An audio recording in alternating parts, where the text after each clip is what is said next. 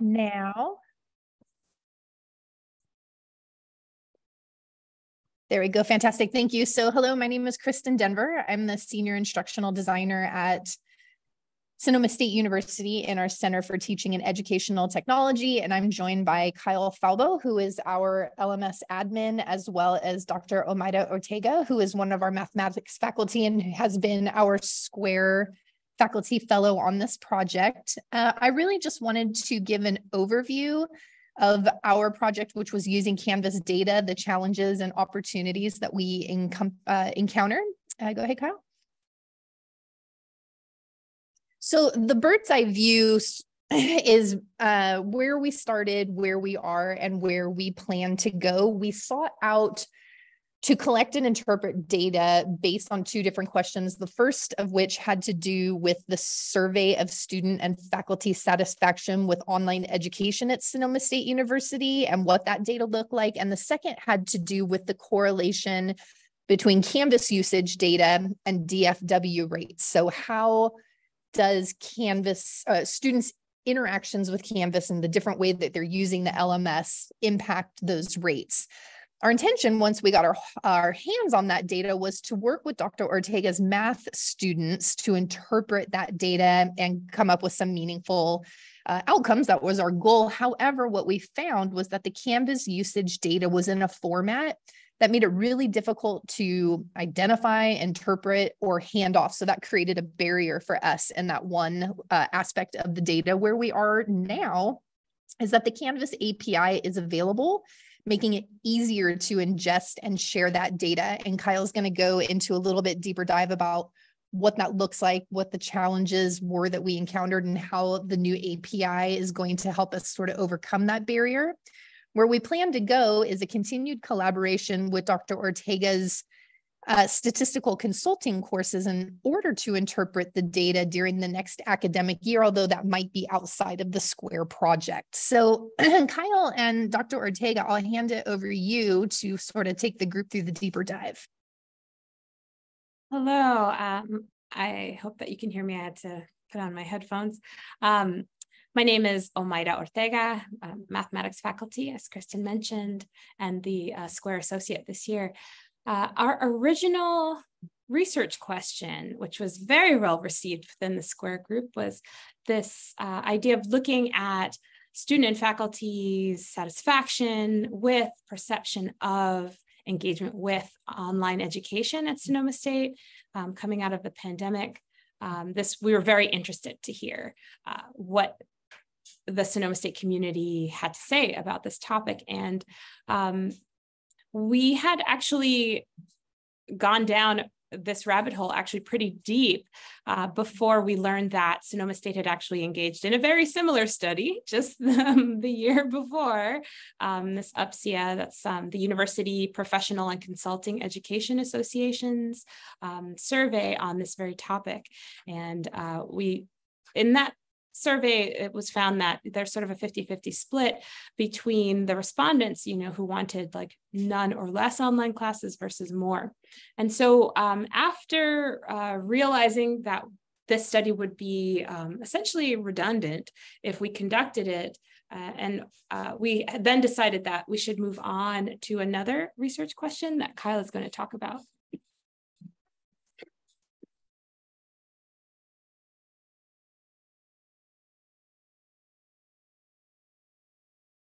Kyle, you're muted.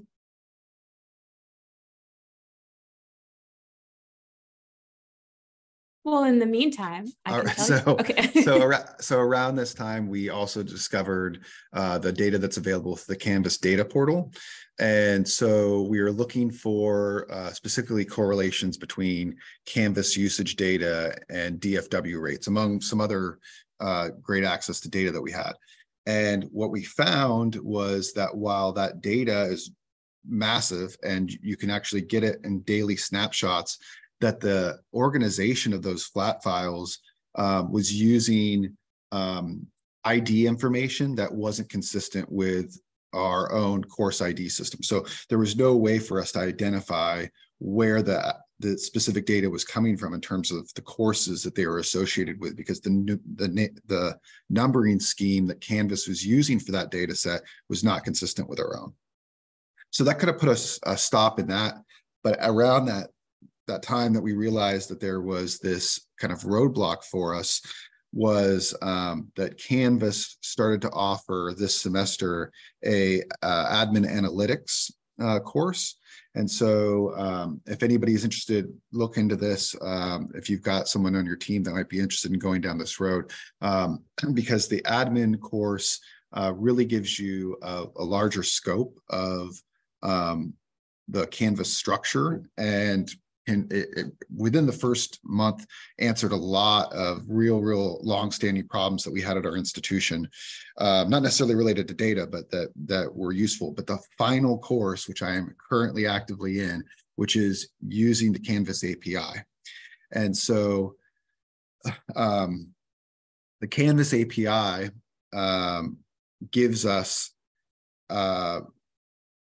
very much the same level of access to data that the Canvas data portal offered previously, but rather than it being this kind of these flat files that are just daily dumps of the data, you're actually doing API calls for your institution. So I just briefly want to show what the API, they've got kind of like a nice demo site that gets you familiar with the usage of the API, but I just want to show this because some of the usages are really, I think, applicable to any of your institutions. So you have to get yourself a API access token and go through that kind of process. There's some technical aspects behind this, but then all of the available API calls that are there are listed on this site. And every institution, this API URL is not unique. So, we're using our test instance here, but this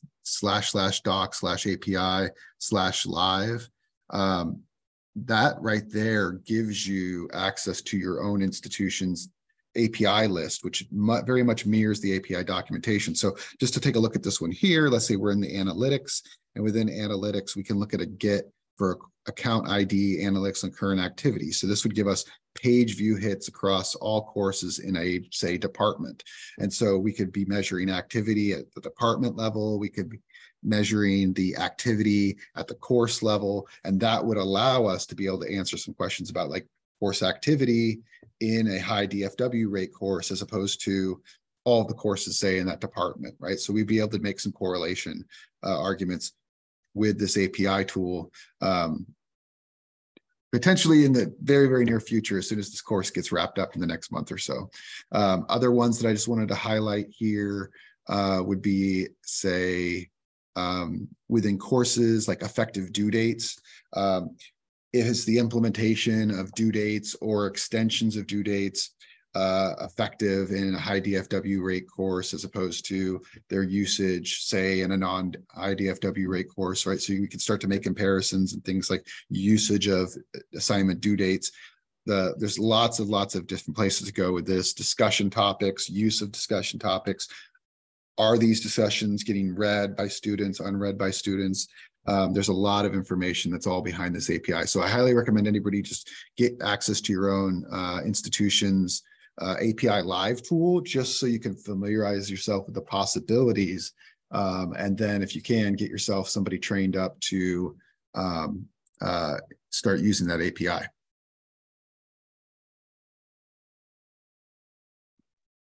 So despite these challenges using the Canvas data, there's hope.